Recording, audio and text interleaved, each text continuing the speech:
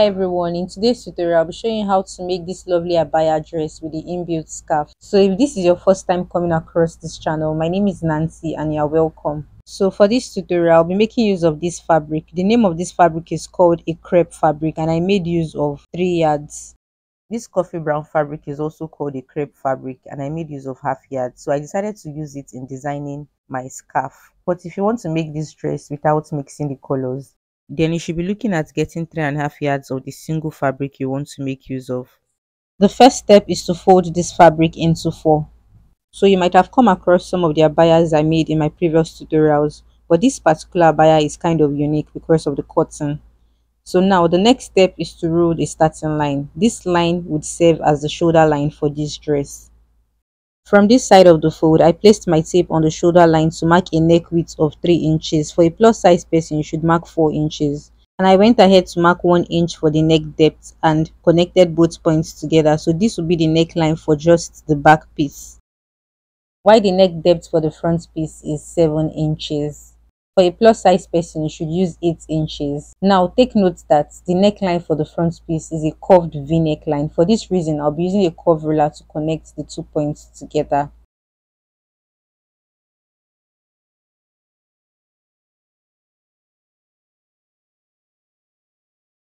The next step is to mark the full length of this dress. I placed my tape from the shoulder line vertically downwards.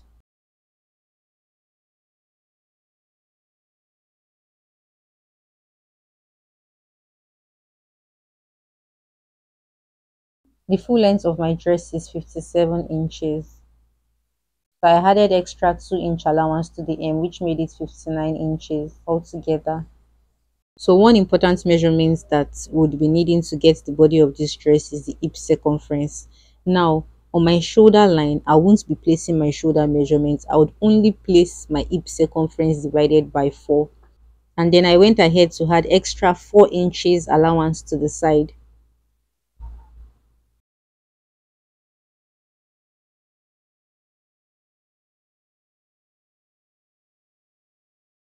Also on the hem line, I'll be placing my hip circumference divided by 4 plus 4-inch allowance to the side to connect this point vertically upward to the points I marked on the shoulder line.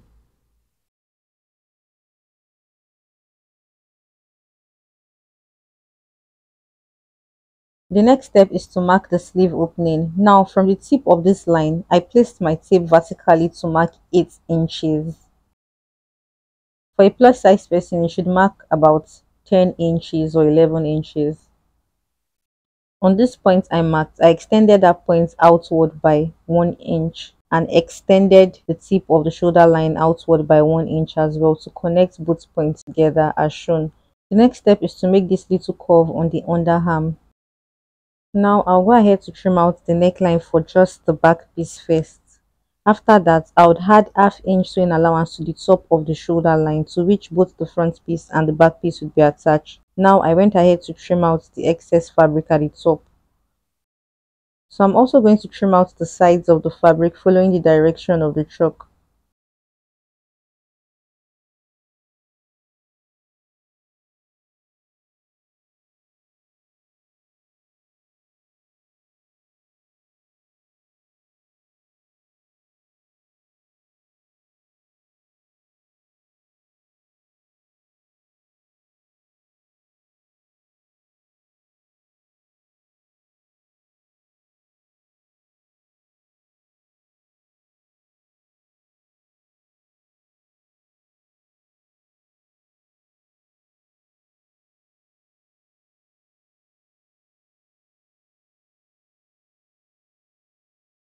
Next step is to separate the back piece from the front piece so you can easily trim out the neckline for just the front piece.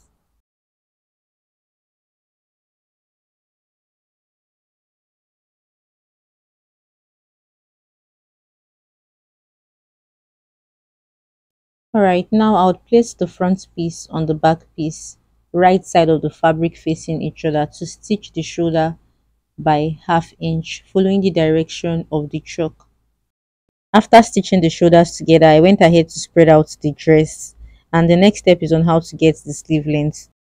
To do this, I would notch the center back neckline.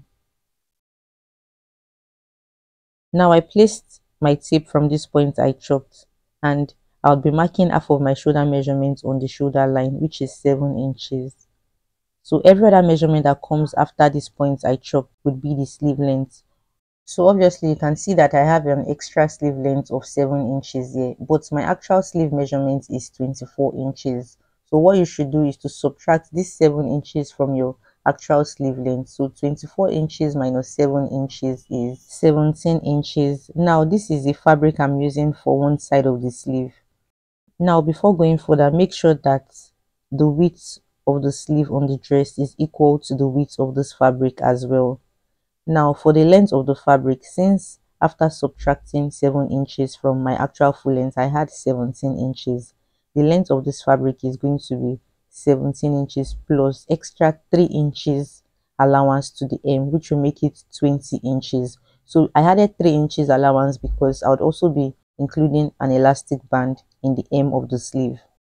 Since this fabric is just for one sleeve, make sure you duplicate it to make the other sleeve. Now you can see that I've placed it directly on my sleeve opening to stitch by ½ inch, and I'll also be placing the second piece I duplicated on the other sleeve opening to stitch by ½ inch as well. After stitching the sleeves together, make sure to fold the hem of the sleeve in such a way that a 1 inch elastic band can be passed through the hem opening. Now you should also repeat the same folding process on the hem of the second sleeve.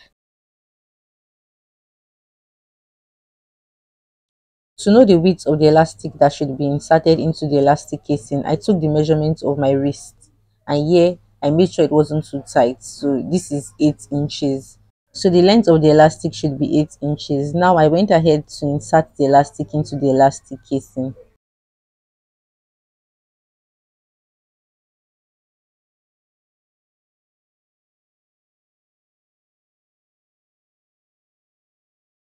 After I have properly inserted the elastic into the elastic casing, I went ahead to pin the edges so the elastic doesn't get loosed.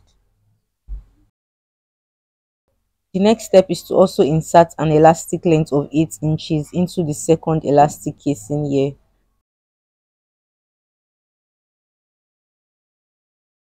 After properly inserting the elastic, I also pinned the edges.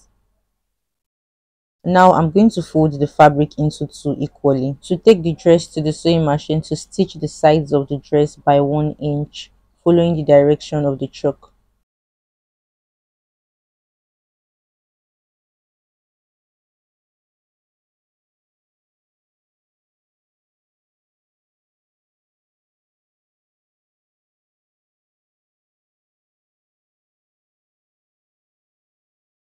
And before getting to the hem, I would mark a side slit of 14 inches in length.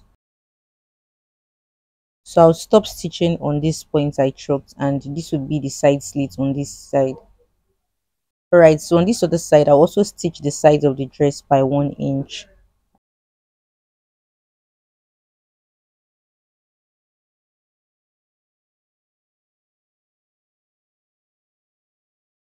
And on getting to the hem, I would mark 14 inches in length for the side slit as well.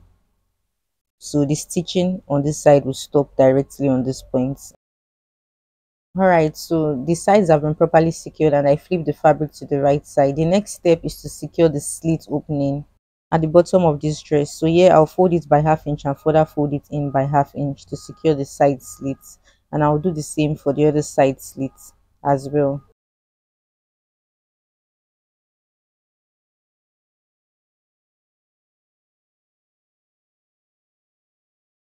After securing the side slits, the next step is to secure the hem of this dress separately. The next step is on how to make the scarf that would be attached to the neck opening. So this is the fabric I would be using for the scarf. The length of most foreign fabrics is usually 59 to 60 inches, but for this fabric it's 60 inches. Now I measured a width of 26 inches, but using this fabric alone won't be enough to wrap your scarf properly. So the best thing is to attach more fabric to it. So yeah, I decided to use another color, and the width of this brown fabric is 15 inches. So I attached it to the side of this fabric and also attached a duplicate of that same brown fabric to the other side as well by ½ inch. Now the next step is to fold the scarf into two equally, so you can easily trim out the neckline. Alright, this is the center fold and this is where the neckline will be placed. Now for the dress, I folded the tip of the V shape and the center back neckline together. I went ahead to place the shoulder line directly on the folded fabric here, and also made sure that the center of the V neckline is 1 inch above the main fabric, because this 1 inch extra would help me to create an overlapping at the center of the V-neck. Now I went ahead to trace the V-neck from the shoulder line to the center of the V-neck line. So this is the extra 1 inch distance from that point for the overlapping. Now the next step is to mark the midpoint of the neckline at the center back. Now I'll start by trimming out the front neckline from this 1 inch extension.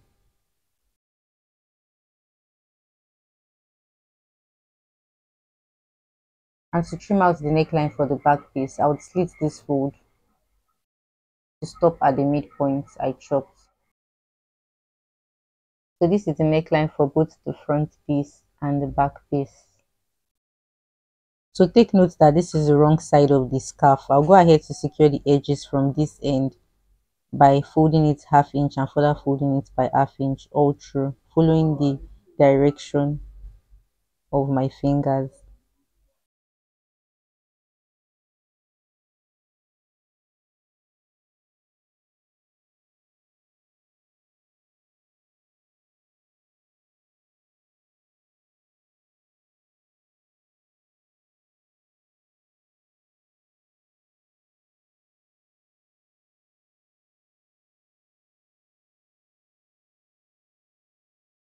And on getting to the opposite end, I would stop stitching from here.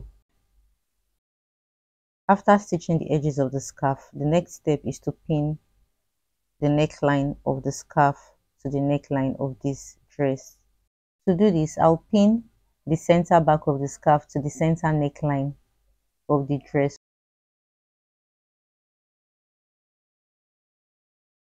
and continue pinning the edges together.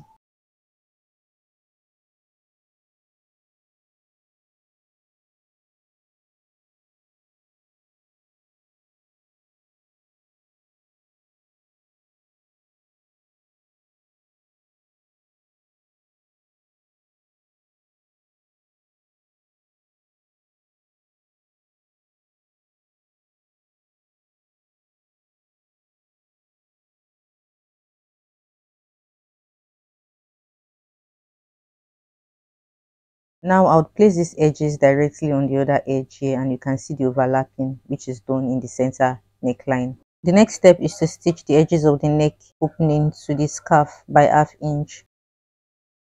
After stitching, I folded the seam allowance inward to top stitch on the right side of the neckline, following the direction of my finger.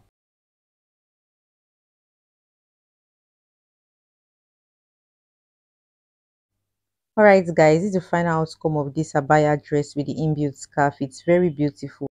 I hope this tutorial was helpful. Feel free to drop a comment in the comment section, and don't forget to like, subscribe and share my videos, and also put on your notification bell so you'll be the first to get notifications when I upload new tutorials. Thank you.